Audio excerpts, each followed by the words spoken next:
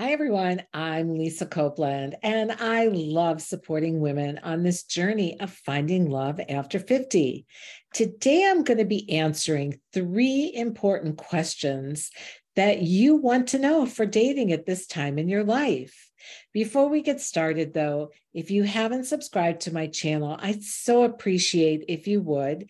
And if you like this video, it lets me know that you would like more videos like this. And of course, feel free to add any comments. I love hearing from you. So let's get started. 3 important over 50s dating questions answered for you.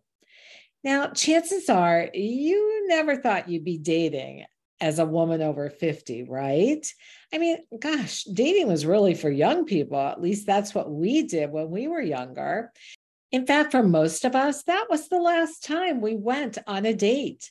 Yet here you are today having to use a skill you haven't used in eons. And navigating the dating world isn't always easy. Actually, it can be kind of hard to figure out what really works. And that's why today I want to answer 3 of the most important dating questions I'm often asked about dating after 50. Let's start with question 1.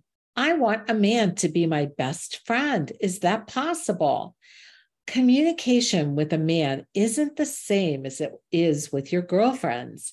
Emotionally healthy men will be your best friend by keeping you safe, protected, and provided for to the best of their ability.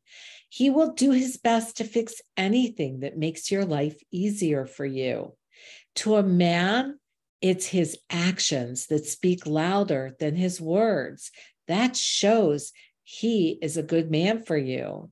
And it shows you that he loves you when he puts into action what he says he's going to do. As women, we love talking because the same hormone that gives you an orgasm is the same one that's released when you talk. It's why women verbally process everything. It feels good to us.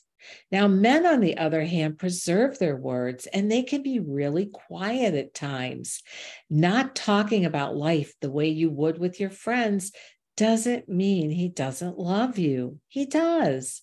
He just doesn't want to get involved in long conversations about things he has no interest in or can't fix for you.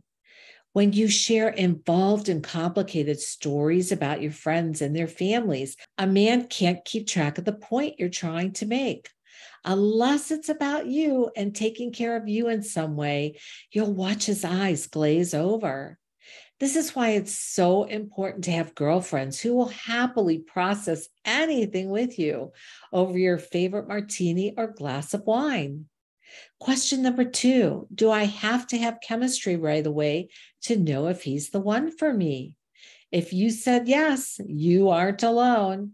Many women use chemistry as the basis for knowing whether or not a man is the right one for them. Now, chemistry is amazing, but it isn't sustainable. Without a friendship first, no matter how much chemistry you have, the relationship cannot stand the test of time. Many of my clients have had connection, but not immediate chemistry with their guy. They thought he was cute, but the zing wasn't there. Yet their guys seemed really nice. So when he asked them out again, they said yes. And they ended up creating an amazing friendship. And over time, the chemistry kicked in for them. If they had used immediate chemistry as the barometer for deciding if a guy was the one for them, they'd have missed their guy and a really great relationship with someone who absolutely loves and adores them. So do yourself a favor. If a man is nice, give him a chance and get to know him. Question number 3.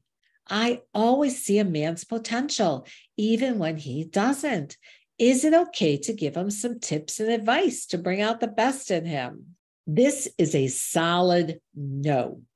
One of men's biggest pet peeves is about women who are always trying to change them, whether it's the clothes they wear, the food they eat, or how they do their job. One of the coolest things about emotionally healthy men is they love you exactly how you are. And that's because men fall in love with the real you.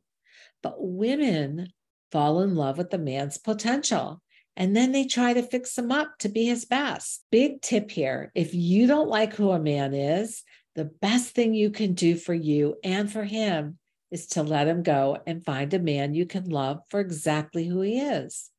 Now, I always like to inspire you at the end of these videos, and this is from my client, Lisa. I'm so grateful to have found you, Lisa, and your Love After 50 coaching program.